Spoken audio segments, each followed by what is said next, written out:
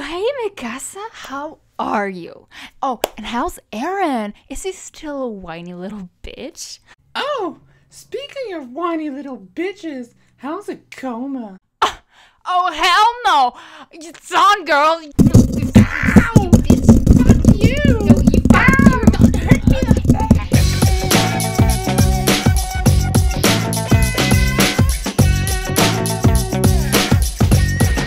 Konnichiwa minasan, genki desu ka? I'm Dave, and today we're going to be taking a look at the fierce and deadly 12-year-old Mumei from the anime Kabaneri of the Iron Fortress. Ha ha! Pa pa pa pa pa pa pa!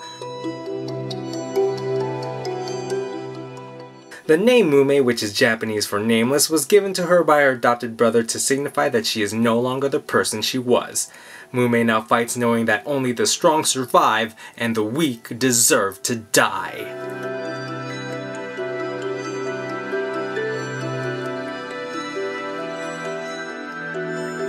Here is Mumei unboxed, and her first expression is an adorable smile, and she just looks so cute with her red eyes. Her second expression is her battle face that just says, "I'm about ready to chop off your head," and it just looks so frickin' badass.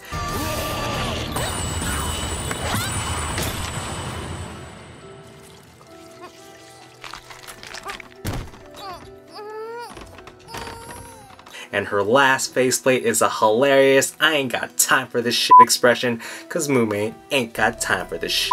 Now Mumei has a bunch of really cool accessories, but they do have some problems as well. So Mumei comes with her steam engine backpack, which is very detailed, and she also comes with a pair of steam pistols. Now here is where the problem lies. As with so many Nendoroids, the guns just don't want to stay in Mumei's hands, and it is a struggle to keep them there. They just constantly keep falling out, and this is something that happens with so many Nendoroids, and it is just so frustrating.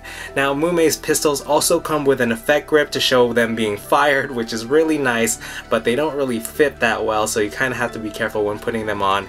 And Mumei's pistols also come with a bayonet part to stab some Kabaneri with, and unfortunately they come off really easily. They are very small, which means they are very easy to lose, so you do want to be careful about that bayonet part. And my favorite accessory from Mumei is that she comes with an alternate front hairpiece that shows her without her head armor, and she just looks so much cuter with it on. So here is Mumei in her battle gear, and she is ready to kick some Kabaneri ass. She's got her guns drawn and she's ready to go into battle. Now, I think this Nendoroid is fantastically designed. This is a really awesome Nendoroid and probably one of my favorite Nendoroids of 2016. Everything about this Nendoroid is so beautiful from head to toe. She is so intricately detailed. She has all these little intricacies all over her Nendoroid that just really stand her out.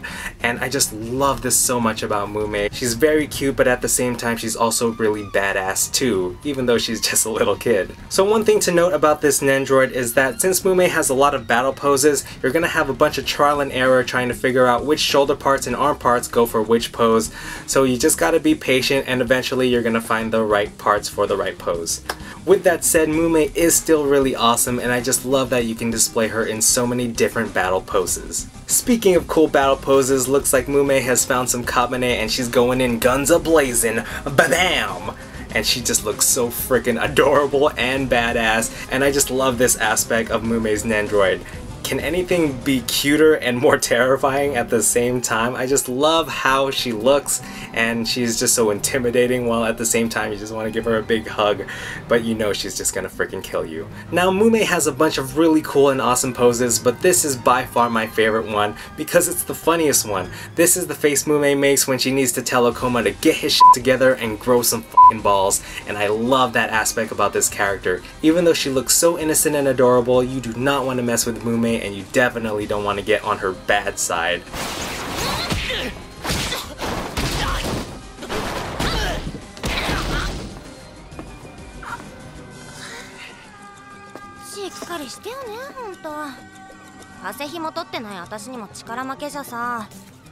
So I just love this face because it says so much about her character, and I am definitely glad that it's included with this set. Now, those of you who have not seen Kabaneri of the Iron Fortress, it's kind of like Attack on Titan, but instead of titans, our main characters are fighting hordes and hordes of zombies. And honestly, I kind of prefer Kabaneri over Attack on Titan because our main characters in Kabaneri are a lot more interesting and a lot more thoughtful. So I do like Mumei over Mikasa and Eren, and I think Ikoma is a better main character too. So if you do like Attack on Titan, I highly recommend Kabaneri of the Iron Fortress. It's bloody, gory, and gruesome, and a lot of people die, so if that is your thing, you're definitely gonna like Kotetsujo no Kabaneri. So overall, I absolutely love this Nendoroid. I love how detailed she is. She just looks so badass and adorable, and I just love this about this character and Nendoroid. And even though this Nendoroid can be so frustrating to put together, I absolutely do think she is worth it. If you're a fan of the character or the anime, you definitely want Mumei in your collection. Before I go, I want to give a huge thank you to Supersonica, Jess from Go Figure, for helping me out with this week's intro. If you guys have not checked out her new Supersonica vlog channel yet, go ahead and subscribe to it right here. It is really cool getting to see Jess in just her everyday life, and who knows, you may even see certain other YouTubers show up from time to time. Alright, so that is gonna do it for me here today. Thank you guys again for watching, and I'll see you next time. Ja ne!